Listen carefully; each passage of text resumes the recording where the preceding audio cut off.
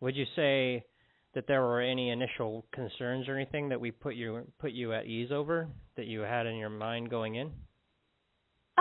A little bit. I think we all go there scared to death because it's a huge change in our life. Yeah. But once I got to the hospital and started to talk to, the nurses and the doctors and Carla, I felt more at ease. Awesome. But I have to say, walking through those doors, I was like, what the hell am I doing? I can't lie.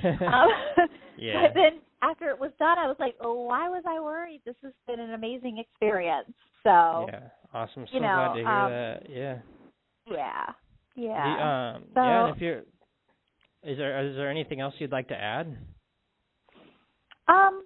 just, everything's been great and wonderful since I had the surgery, and while I was there, I would recommend Dr. Valenzuela 100 times over to anybody that was looking to do this, and you guys, I've been very happy, very happy with the whole experience.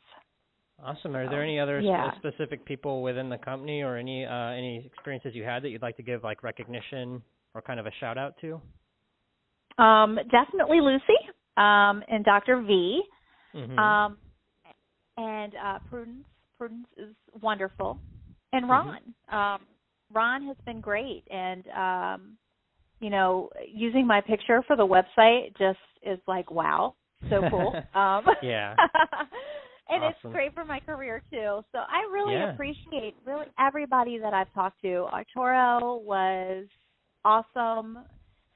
And Victor made me feel so at home when I first got there. It was just, awesome. All around, it was great. Awesome. It was great. I'm so glad to hear that. But yeah, thank you. So yeah, and that pretty much that wraps it up for the questions I had for you. Okay. So thank you so much. You gave a lot of great feedback. I'm glad to hear.